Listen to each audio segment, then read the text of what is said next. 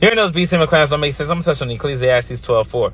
Give to the godly man and help not a sinner. How many people you know out there help people that are on a downward spiral?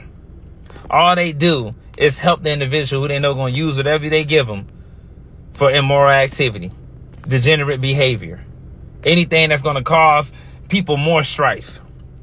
But for people that's actually doing good, gradually growing, excelling, building up their spirit on the straight and narrow path, they don't help those people. They actually distance themselves from those people.